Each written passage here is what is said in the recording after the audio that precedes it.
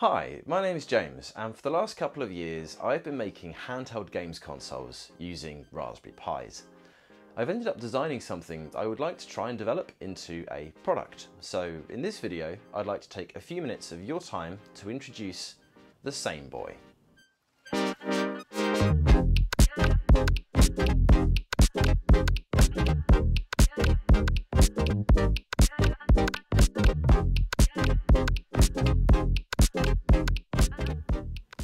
The Game Boy Color was the first console that I vividly remember completing a game on.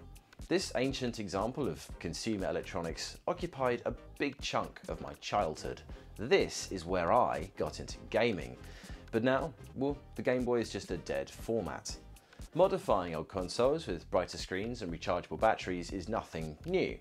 But with the advent of tiny little computers like the Raspberry Pi Zero, I wanted to make an entirely new console and wrap it up in a Game Boy shaped package.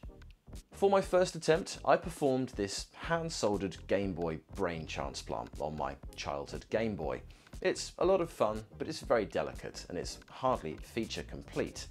Making it gave me a vision of a Game Boy Color that looked totally stock on the outside, but ran Linux. Not just a mod, but a complete Raspberry Pi console that lives in a Game Boy shell. I then started designing some printed circuit boards, and I've produced a few prototype replacement motherboards for the Game Boy Color.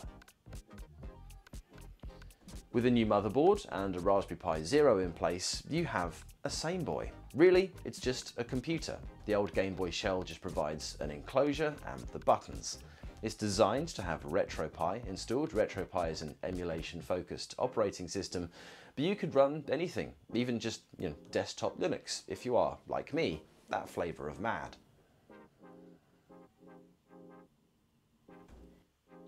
There are over a dozen systems that are fully playable with the anachronistic controls of a Game Boy. I spent entire summer holidays on somebody else's Game Gear, and consoles that never quite made it, like the Neo Geo, the Atari Lynx and the Wonder Swan, all have a particularly fascinating library of games. Despite being a whole computer now, I still wanted the SAMEBOY to look and feel unmodified. For example, you never saw a Game Boy without its cartridge installed, so I've designed some fake cartridges to cap off the enclosure. I have retained the battery compartment as a compartment for batteries, which can be charged through a USB-C port right here where the link cable used to live. The status light is now polychromatic next to a dimmable and backlit screen that you can adjust with the volume wheel, which also, controls the volume.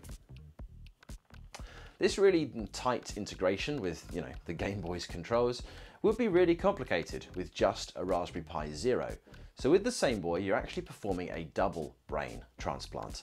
This little chip here, baked right onto the motherboard, is an RP2040, the same chip at the heart of a Raspberry Pi Pico. It's literally here as a second brain, a USB-connected, fully programmable microcontroller. Then it's here to handle all of the physical user interface. This innovation makes the SAMEBOY a highly capable console.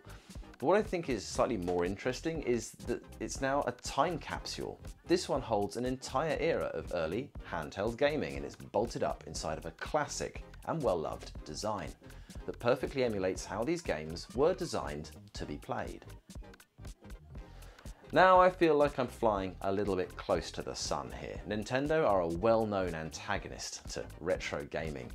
So the product I would like to make is a kit. It's my motherboard, a bunch of extra bits and hardware that provide a Raspberry Pi Zero with everything it needs to be a console.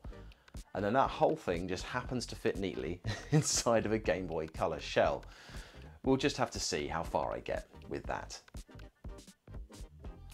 Now I've shown you a little bit about what the SAMEBOY can do after you assemble one, but I want to make one more point, which is that you really do just assemble a SAMEBOY.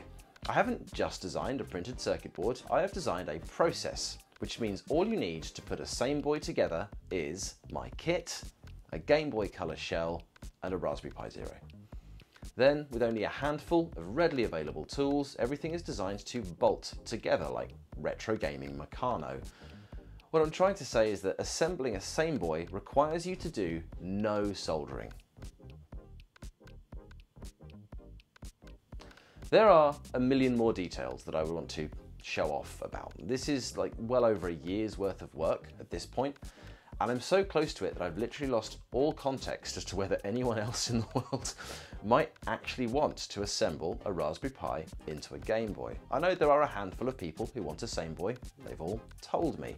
But to produce these motherboards and assemble some kits economically, I need to know if there are some more people who would like to have a SAMEBOY and who are prepared to assemble one. So if you would like to see the SAMEBOY elevated from its current prototype stage into a real SAMEBOY, you can tell me in the comments, along with any questions that you might have. I'll be putting any updates about the next steps on this channel when I work out what the next step is, so be sure to subscribe. I think the next thing to do is to start a Kickstarter, but there are a few different avenues I need to investigate. Thank you so much for your time. If you think this project is as cool as I do, I would be incredibly grateful if you sent this video to a few friends. Or if you think you could help and you would like to have a look at a prototype, then please get in touch. But that's everything for now. I'll catch you later soon, hopefully. Goodbye.